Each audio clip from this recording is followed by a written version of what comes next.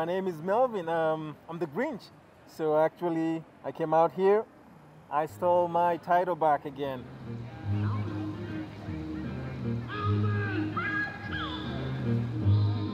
I missed it last year because I was going to school and all that. So I became a dad, so I had to take a little break, take care of my family, and now I'm back again. Christmas is one of my biggest holidays that I actually value most to me.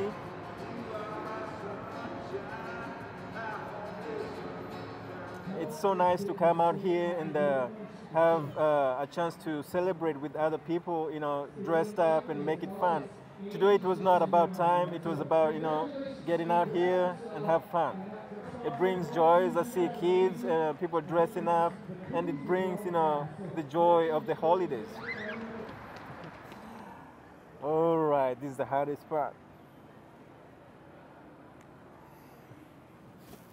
It was really hard. So it was hard to breathe because I only have my eyes, and I was sweating inside.